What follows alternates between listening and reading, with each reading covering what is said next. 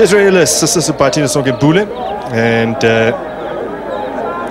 she'll be hoping that if she can continue as she has done in charge of BANYANA, she might scoop a fourth CAF. Yeah, for sure. I think just this 90 minutes, BANYANA will be seeing themselves as a worthy opposition and ready to take on Brazil.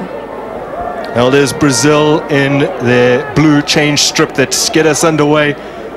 BANYANA facing the first of two tests against the Seleção, setting the tone for this double header out here at the Orlando's. Rafaele captains the side today, earning her 76th cap for the Brazil national team. Looking for Caroline. Put a bit of pressure on the ball carrier.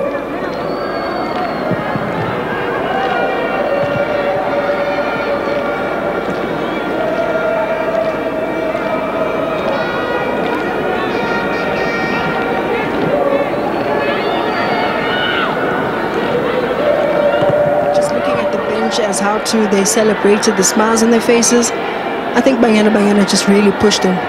Shaky moments in the first half, but of course, if it is that BANYANA started with a bit of confidence, no respect for the opposition, I think maybe the scores would have been still a bit even because of the chances that BANYANA have created for themselves as well.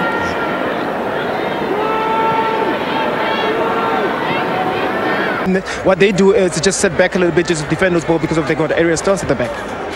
Also looking at those goals from Brazil, we saw one from Geisa and Adriana, but the impact of the likes of Dubinha in this game have been absolutely impressive. Yeah, Dubinha is a seasoned campaigner in this Brazilian team, and you can just see in the way in which she plays. Opportunity for her onto the park in place of Caroline.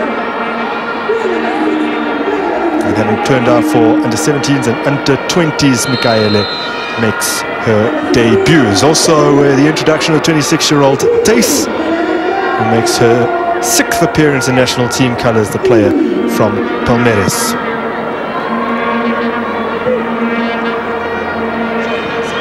The 2019 World Cup, and then Sweden in the Albertina Sisulu Centenary Challenge, and got a very admirable 0-0 draw against the side who eventually ended 3rd at the World Cup. And Maclaro applying some pressure.